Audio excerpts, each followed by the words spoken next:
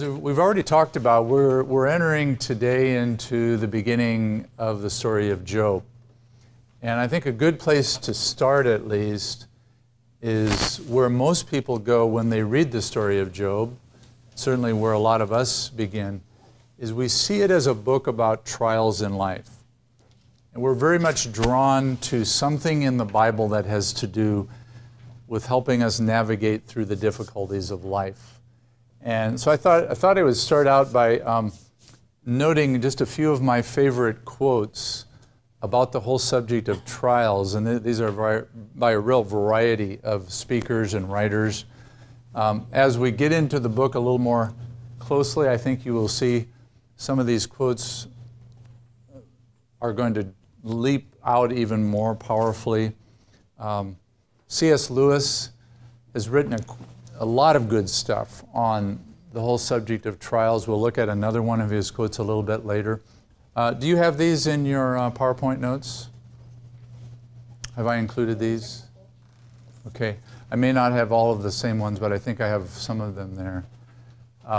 Lewis says, God whispers to us in our pleasures, and he shouts to us in our pain. That pain or trials is God's megaphone to rouse a deaf world. That's a profound way to look at trials. They grab our attention more than most other experiences of life. And it's in those times when we re-examine perhaps some things that are going on around us. Margaret Clarkson, I'll refer to her book a little bit later, has written a book on trials some years ago. Clarkson says it's not by miraculous deliverance that our faith grows, but by discovering God's faithfulness in the midst of our pain. Many of us pray for miraculous deliverance, and that's a very human thing to do. It's a very natural thing to do. If you enjoy pain, you're a masochist. And most people would see you as sick in some way. So we don't enjoy pain, so we pray for God's deliverance.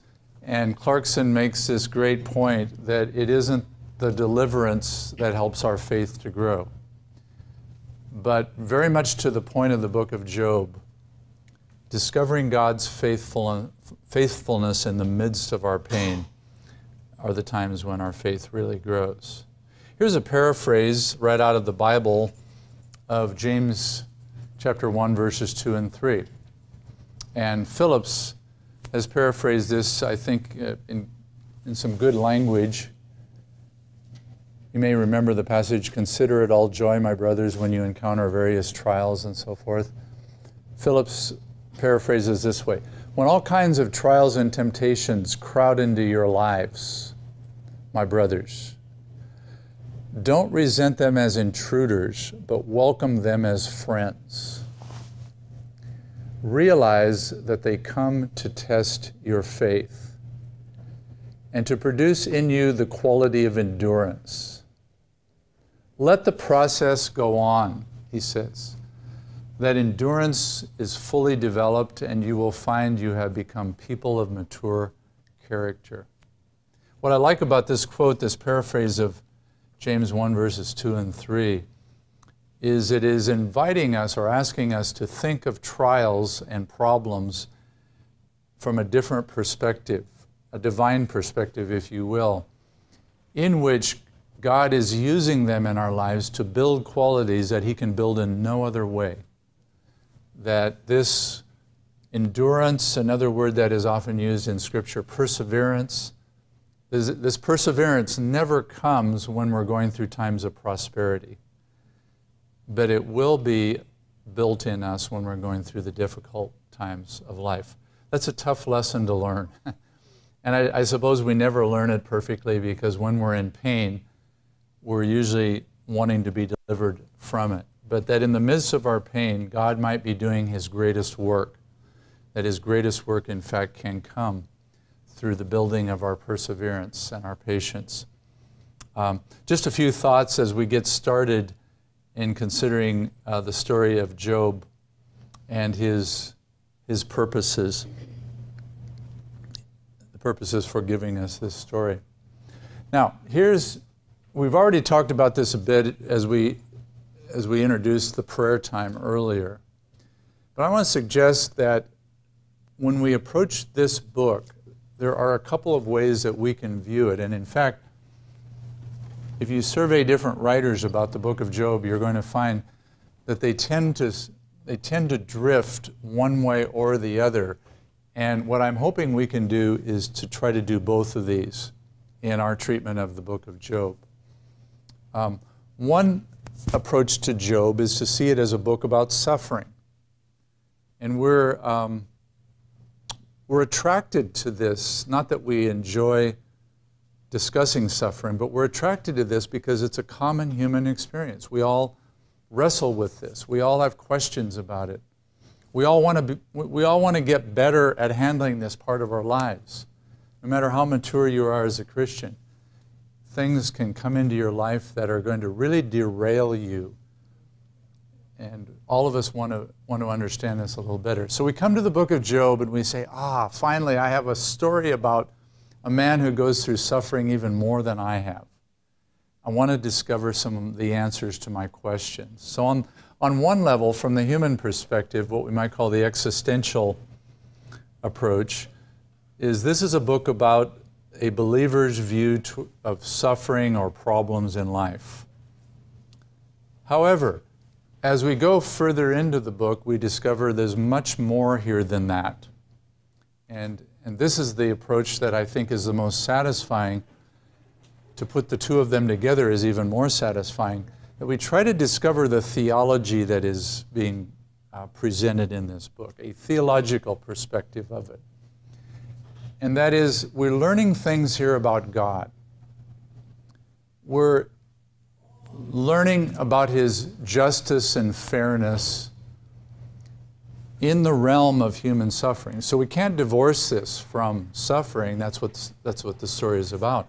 But we're learning more about how God operates within this. And a part of that theology is the retribution principle. The question of whether God always gives blessing for obedience and always gives discipline or trials or problems for disobedience. And I think you've already learned, as we've talked about wisdom earlier, that simple wisdom doesn't explain everything. Simple wisdom just does not answer all of our questions.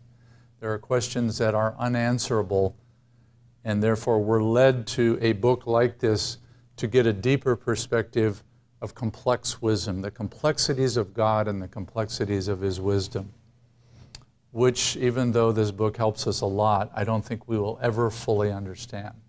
And that's what's so great about it, is we can go deeper and deeper and never fully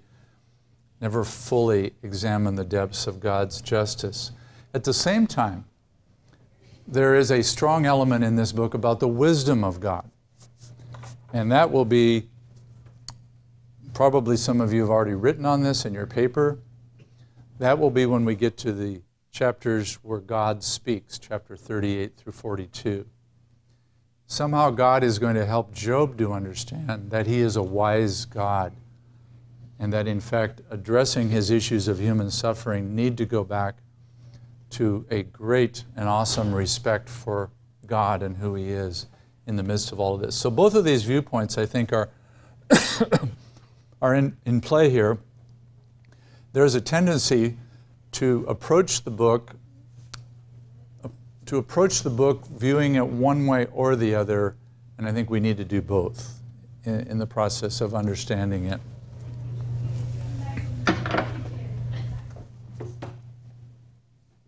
Any comments so far of how we're going to try to approach this? Because some of our discussion, some of our focus is going to be on human experiences, and some of our focus is going to be hopefully on the theology of the book. I think the two go hand in hand, go together. Yeah, Franklin. I'm just wondering, is this really something we can learn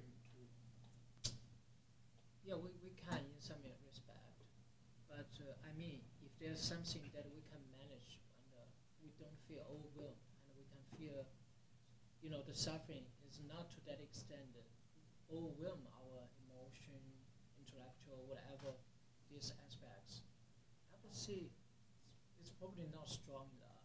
I mean, when the real trial comes, it is that moment we feared to handle them, and we could not handle them, and that's where actually the growth really happens. So I'm not doubt to that. I do believe we can learn how to grow, but much times I feel like there's some extent we could not really learn the art to grow in the suffering. It's the suffering itself and the grace that grow ours. It's not we. Absolutely. Yeah,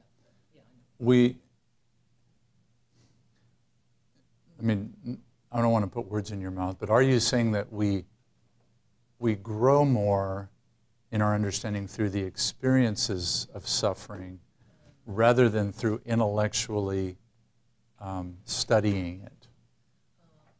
I would see, for example, I see right now we study. I'm not against it. I think we can learn something, intellectually understand it, but I would say it is the process itself that grow up intellectually even. Mm-hmm. It's a absolutely. Through that, absolutely. It's really, but it's just a lot of way to say that. But Yeah, anyway. and all we can do any time we study Scripture, we study it in a sense in the, let's say in the seminary setting, preparing to be teachers, preparing to be Christian leaders, hopefully preparing in our own spiritual growth to be an example to others. We study it to be able to intellectually, maybe even emotionally, tuck things away that we will use at a later time in some kind of an experience. And so studying the theology, the reason I want to keep these two together, studying the theology of suffering leads me as a Christian leader to have a personal theology of suffering. Things I believe about this subject, and a great deal of that theology is coming in my understanding of God and how He works and what He is wanting to accomplish through suffering. The title that I had up here a moment ago for the quotes is actually a title that I used for a book on the subject of suffering, Thinking Right When Things Go Wrong. Thinking right is going to come through the times of trial, and sometimes we do and sometimes we don't. But I believe it also comes in the preparation ourselves to understand God better, to understand what He's trying to accomplish. Like any doctrine, it puts things into our way of thinking that later on we will use. So I would agree with you. I think the greatest growth comes when we're actually in the midst of the trials. That's what Margaret Clarkson says here. It's not by miraculous deliverance that our faith grows, but by discovering God's faithfulness in the midst of our trial. That's where the real growth comes. But that growth can come faster and more efficiently, more effectively, if we have understood God's statements about it or God's word about it. And that's why we would look at a story like this, at the story of Job. Well, let me go back to C.S. Lewis, another quote by C.S. Lewis, and this is in probably his most famous book. There are two books where C.S. Lewis deals with the subject of trials and problems in life, but this is the most famous one, called The Problem of Pain. What is the problem of pain? What is the dilemma? And as you know, Lewis is a great philosopher, and he brings up challenges and dilemmas and things that we need to think about. Here's the way he puts it. If God were good, He would wish to make His creatures perfectly happy. And if God were almighty, in other words, omnipotent, He would be able to do what He wishes. But the creatures are not happy.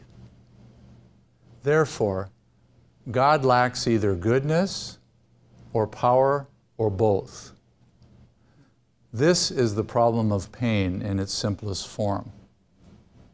You see, Lewis has really integrated here theological questions with practical questions. If God were omnipotent, he could have made the world painless. But the world is filled with pain. And people, we experience pain. Does that raise question about the omnipotence of God?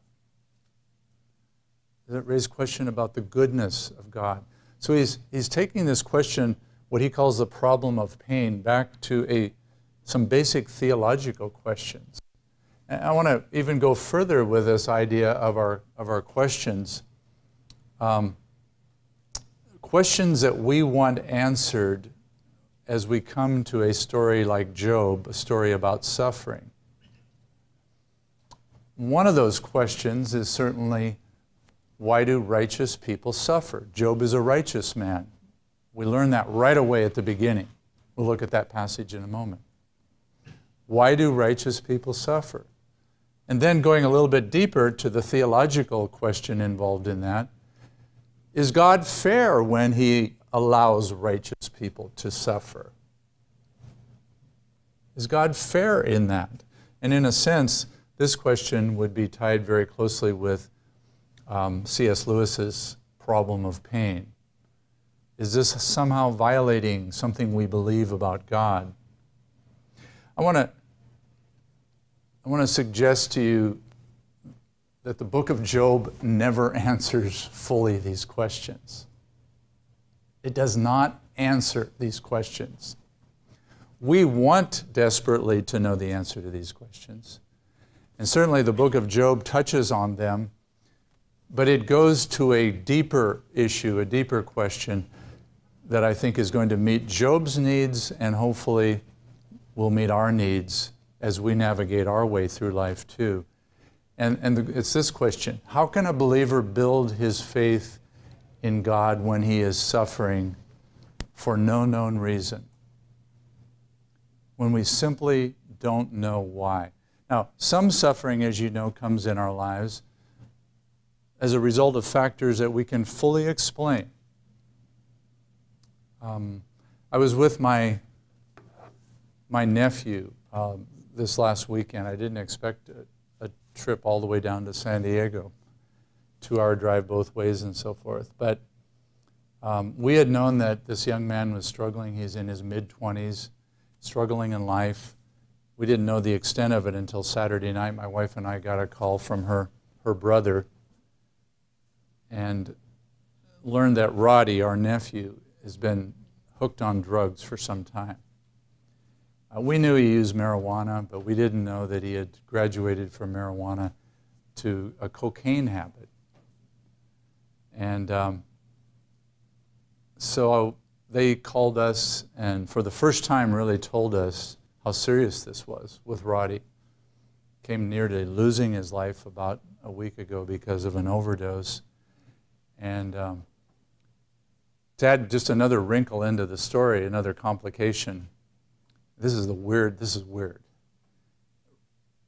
Roddy bought his cocaine from a dealer down there in San Diego, who also claims to be a spiritual leader in Roddy's life, and has actually invited him to a very popular church in San Diego to be a part of a youth group, and has invited Roddy to come so the youth group can pray over him because of his cocaine habit. Yeah, I know. I said the same thing. I said, "Are you sure all this is true?" And then I went down and met with Roddy. We spent about an hour and a half together, and I'm convinced it's all true.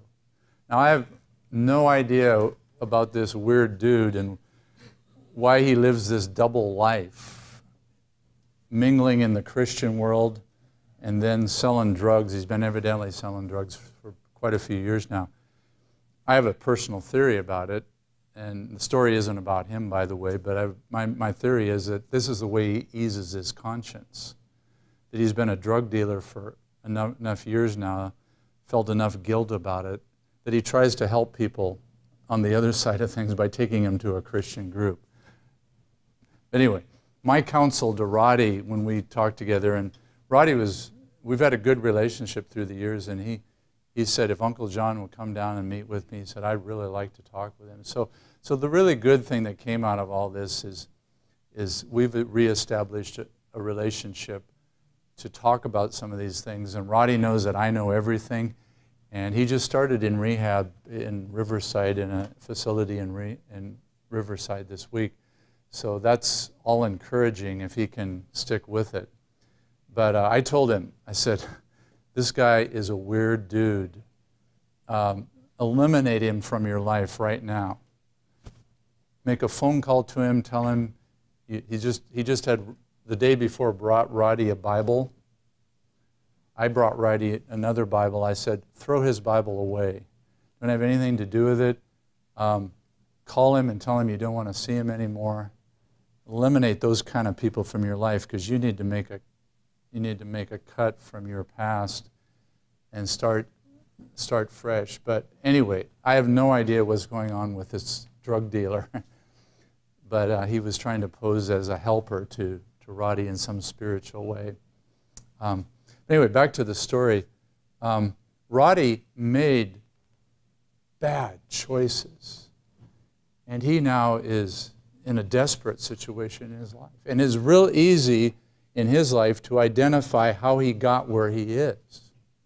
So sometimes in life, our choices, or maybe the choices of other people who are sinful, just living in a sinful world is going to be the identifiable reason for a problem.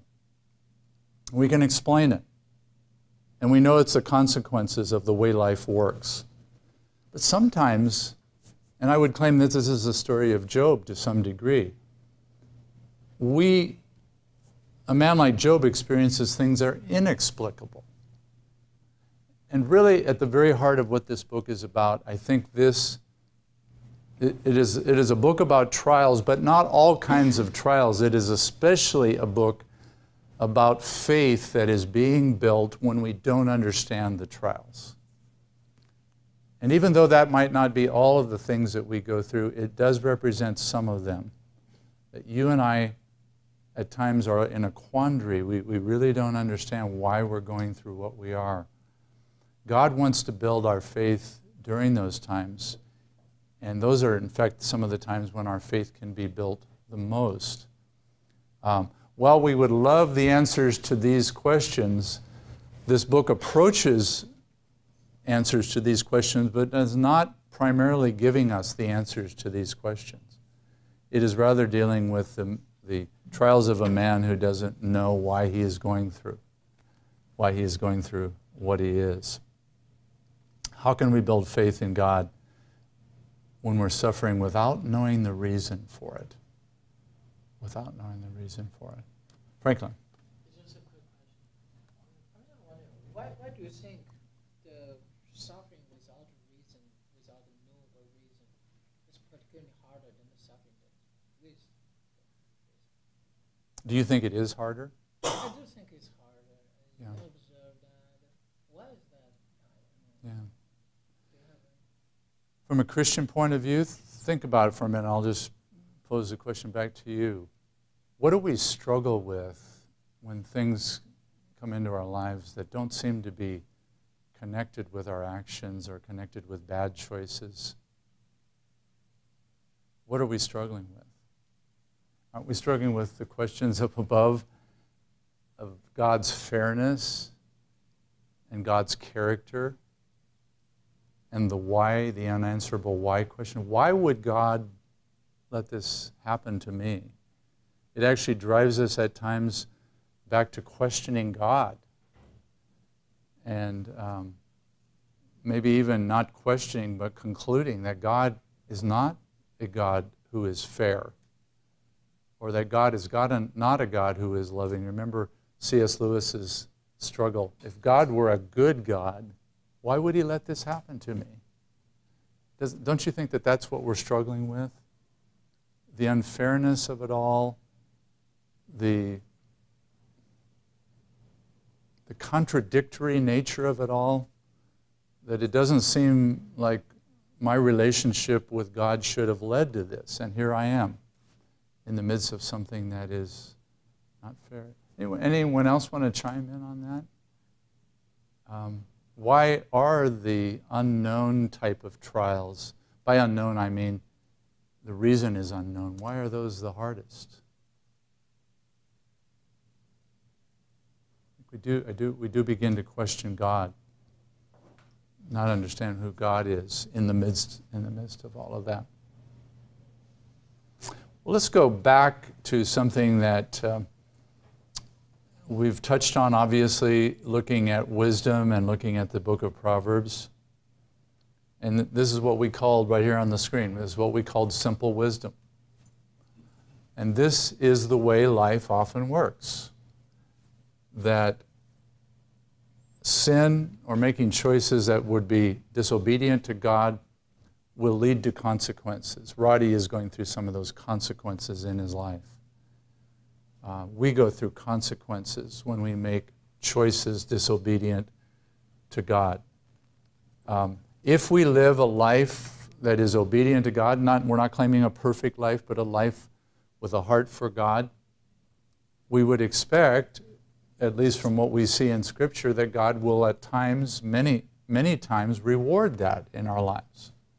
And there will be good results. That's why simple wisdom is worth following, because it is often true. And when we read the Proverbs that tell us about certain kinds of behaviors are going to result in success and others are going to result in failure, it's worth following, because life often works that way. But there are questions that come into play here that they're the basis for complex wisdom in the Bible. One of those we're not taking up at the moment is, why do sinful people prosper? And I'm talking about people now who don't know the Lord. They have not dedicated their life to Christ like you have. And yet, if you measure it on a purely human level, they are way ahead of where you are in life. And we could ask that question. In fact, that's a great philosophical question that is also brought up in the Bible in some of the wisdom psalms. Psalm 37 and 73 are good examples of wisdom psalms. And they actually take up the question, why do the wicked prosper? This seems to be contradictory to the wisdom God gives to us in Deuteronomy 28, for example, gave to the children of Israel. This is not the question we take up in Job, but it is certainly a good philosophical question. Why do the wicked prosper is what these Psalms talk about. Does anyone remember in short version the answer that's given to it? Or at least some comments that are made in those Psalms about the wicked prospering? All right. And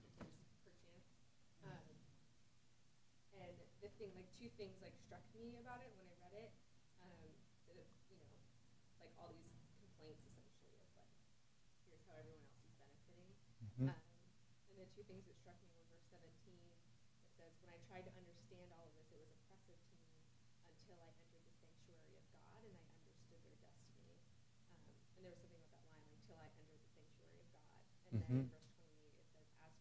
for me, it's good to be near God, and I've made the Lord my refuge. And so there's something about, I feel like with suffering a lot of times, instead of pressing into the suffering or going to God, we go the opposite direction. Okay.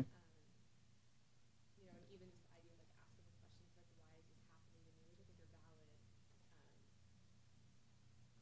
I just wonder if we spent as much time confessing our own sense of entitlement that we're not supposed to be suffering. Okay.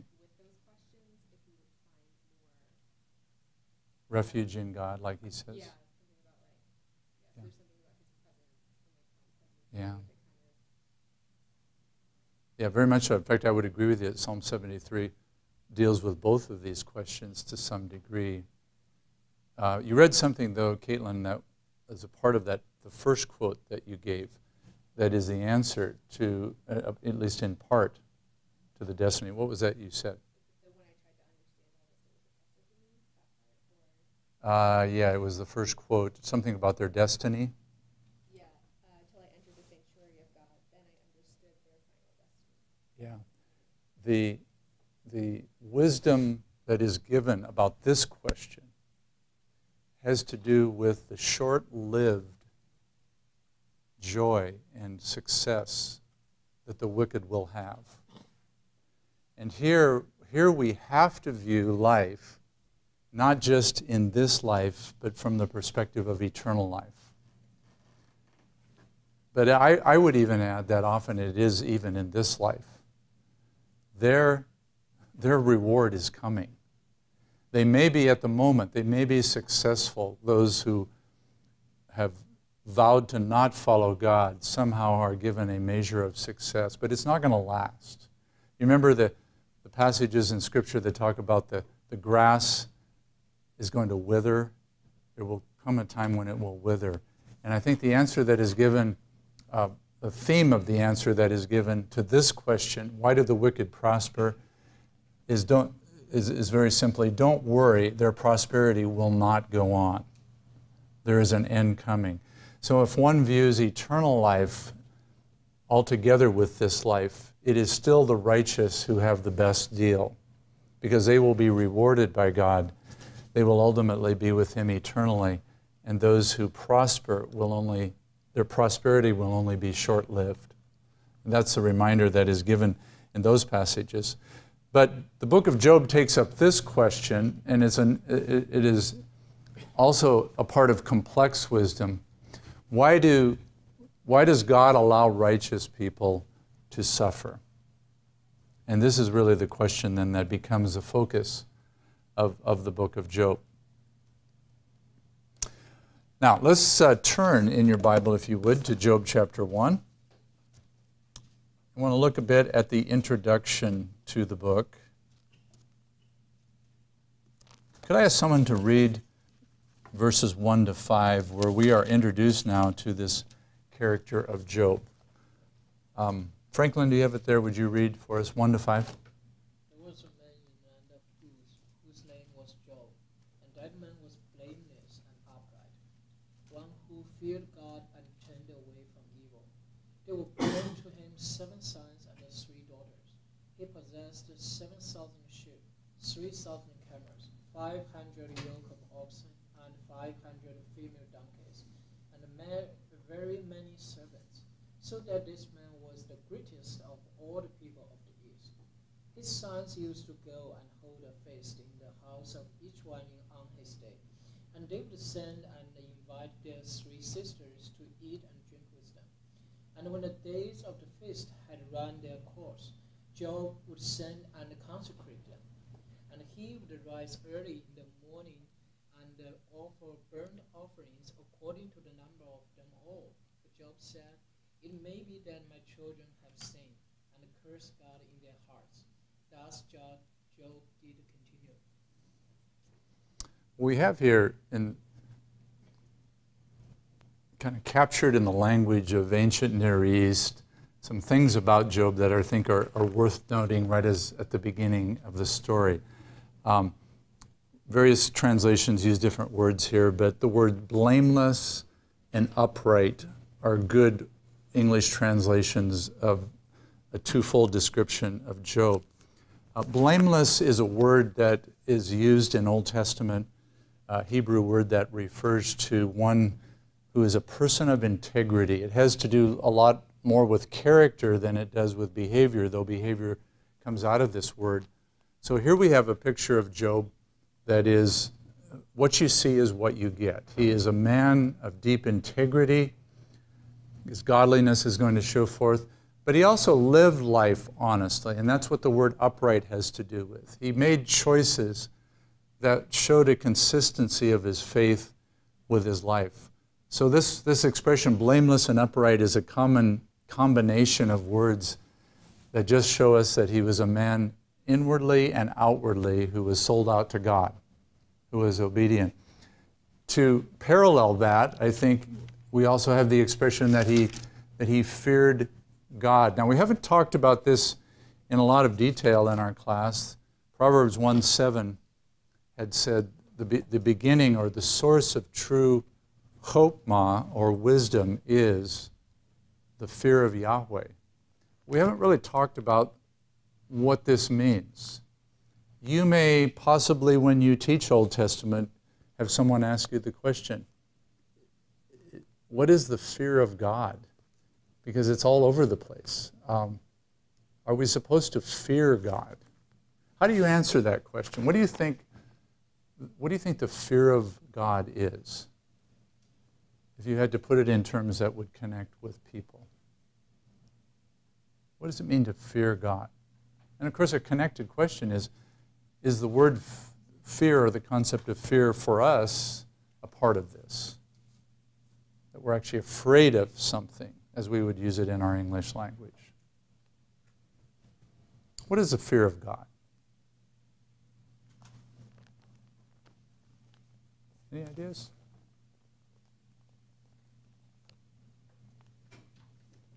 What would you want to include in the meaning of someone who fears the Lord?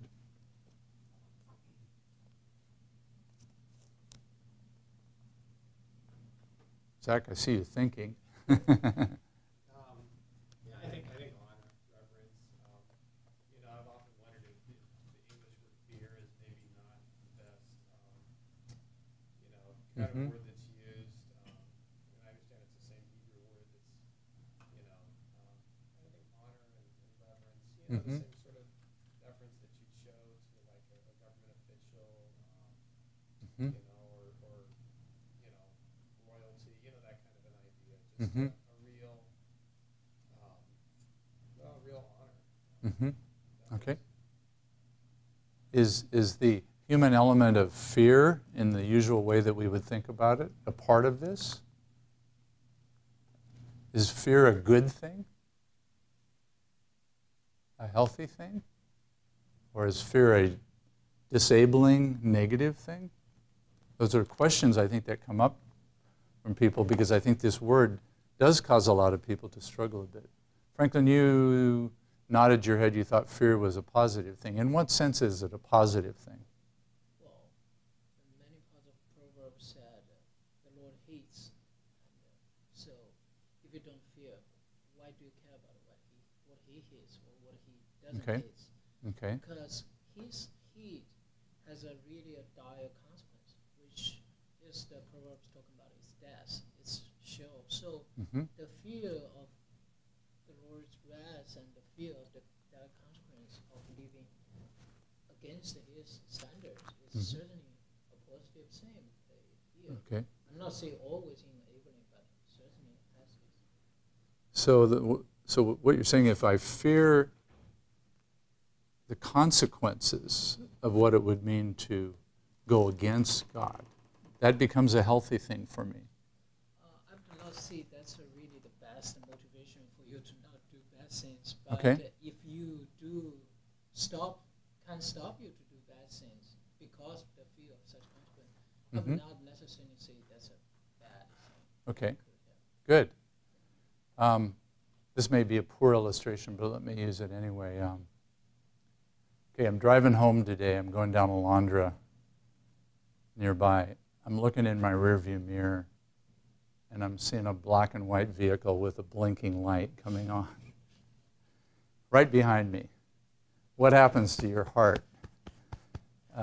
Since I've been pulled over and gotten tickets a couple of times, immediately there's a fear.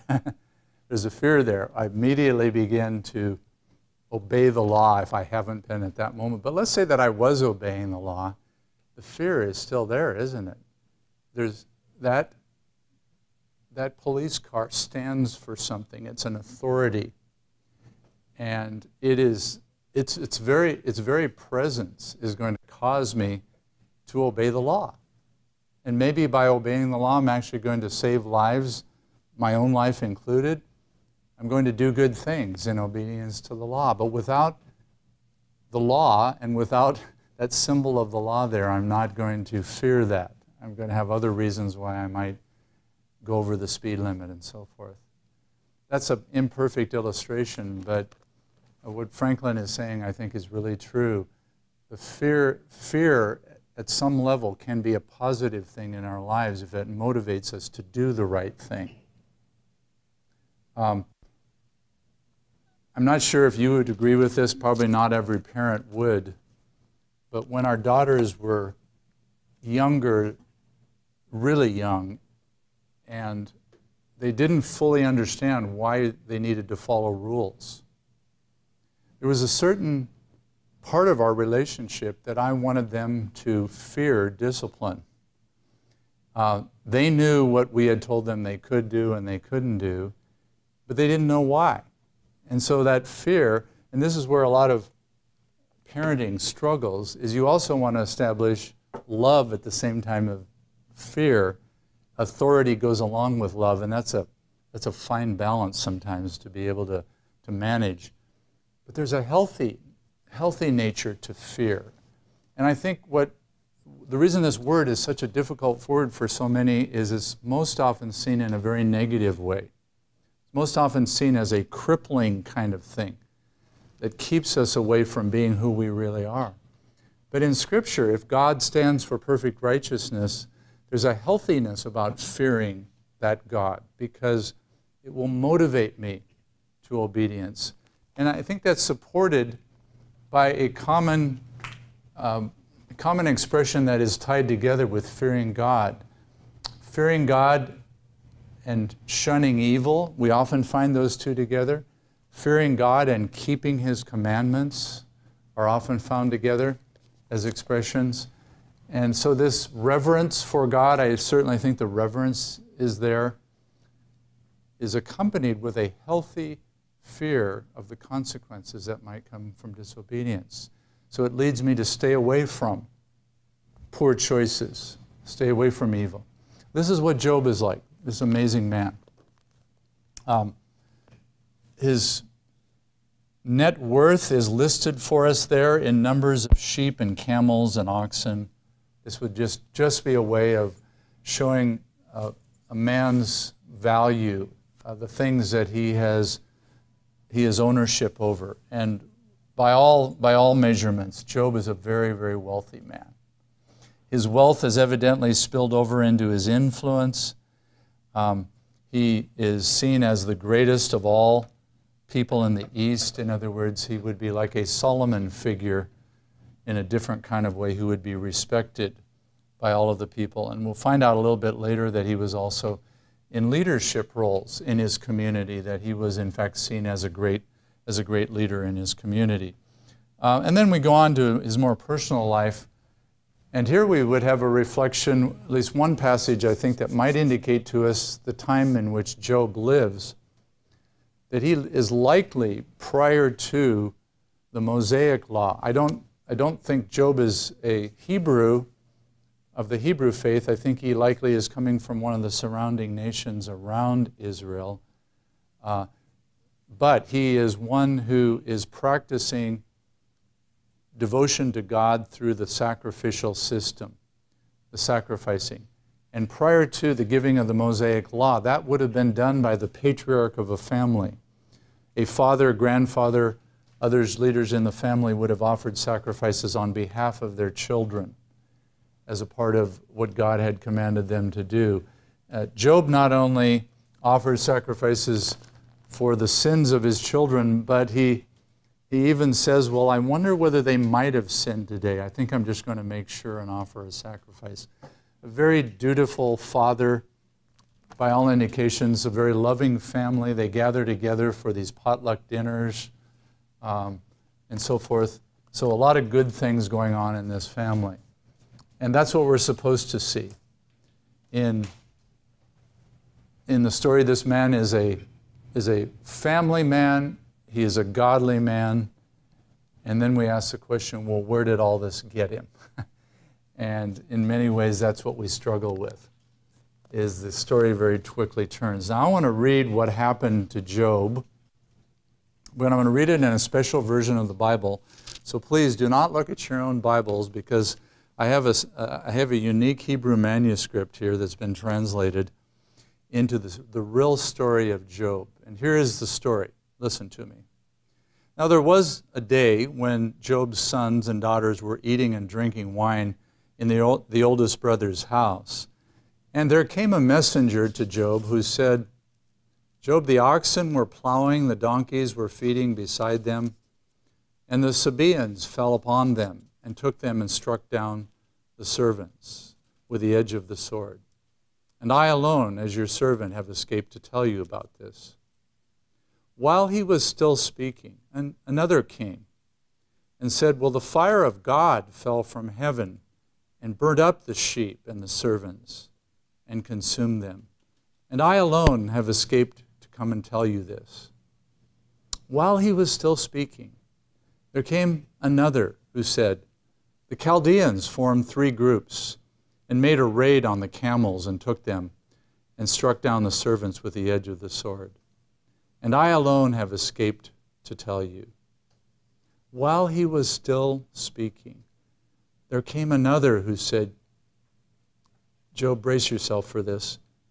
Your sons and your daughters were eating and drinking wine in the oldest brother's house, and behold, a great wind came from across the wilderness, and it struck the 4 corners of the house, and it fell upon these young people, and they're all dead. And I alone have escaped to tell you. A little bit later, this version of Job's life says, and Job was struck with loathsome sores from the sole of his foot to the crown of his head. And he took a piece of broken pottery with which to scrape himself while he sat in the ashes. Presumably he's sitting in a garbage dump. The broken pottery would represent parts of pottery that are in the garbage dump. And his sores are so bad that he is scraping them to handle the itching that is happening there. Now, that's the story. That's the story. What is the story that I've just told? And why did I tell it like I did?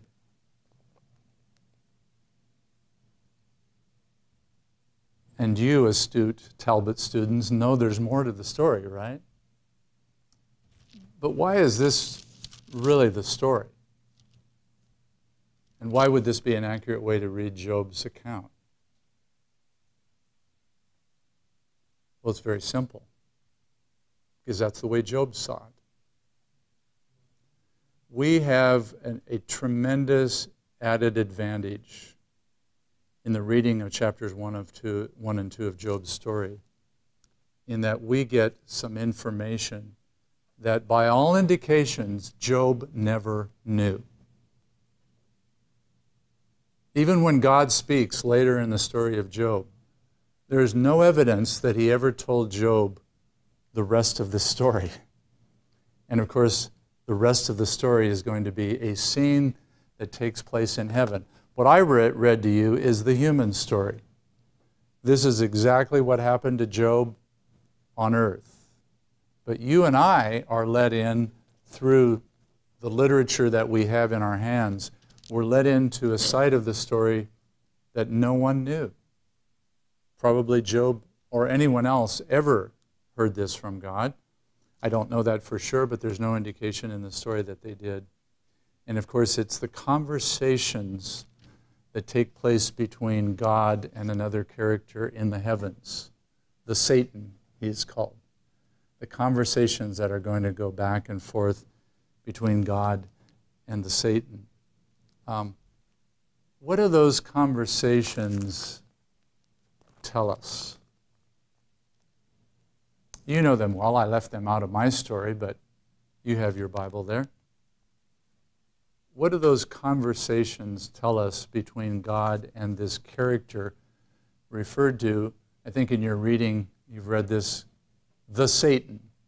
The Satan is just a Hebrew word that means the one who accuses, the accuser. What are those conversations about? Zach? Satan is sort of trying to provoke God into coming out against Job, and God using Job to sort of define the example of what, faith and godliness and piety is supposed to look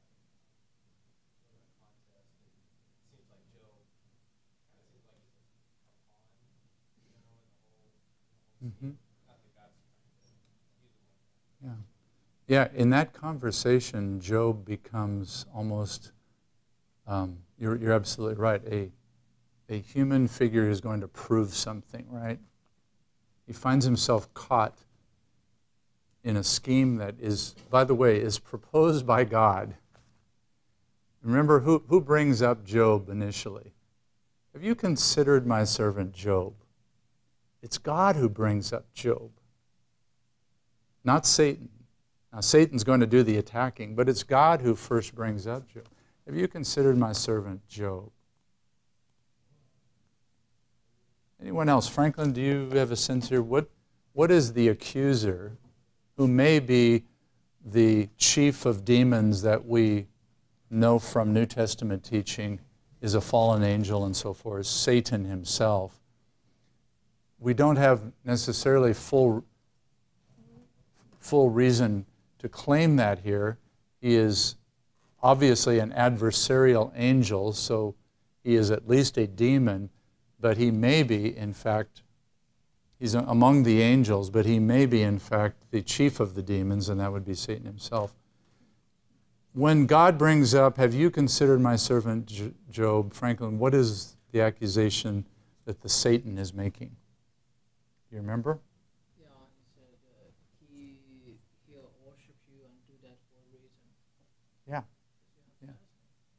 Yeah, sure. What a great example of human success here, but don't make any claims about his godliness, because the only reason that he's a follower of you is all the good things that you've given to him. So you see, at the very heart of this story that we will claim is a story about suffering is really a challenge of the nature of faith. It is a question that is being raised, a challenge that is being given to God about the genuineness of faith. What is this man's faith really based on? Is it based on all the things that you've given to him? Or, as God would claim, is it based on a love and a devotion just for you? Satan has seriously raised a question here that's an important theological and philosophical one that's behind the scenes, and that is, what is true faith? And what motivates true faith? And in Job's case, is it just the good things that God has given to him? So, now that that question is introduced, what does God do? Well, he's the great orchestrator of human experiences. And he comes back to the Satan and says, let's find out. Let's find out whether his faith is based on the prosperity that I've given to him, on all the good things, or something else. And that's when we launch into the story that I have just read. God is going to allow, and I think a good word here is allow. It's going to allow the God of this world, Satan likely, the character Satan, to take away many of the good things, not all of the good things, but many of the good things that God has given to him. And we'll find out. We'll find out what Job's response is going to be when those things are taken away. So behind the story of suffering is very much a story that has to do with faith. What is the nature of true faith? What motivates true faith? Biola University offers a variety of biblically centered degree programs, ranging from business to ministry to the arts and sciences. Visit biola.edu to find out how Biola could make a difference in your life.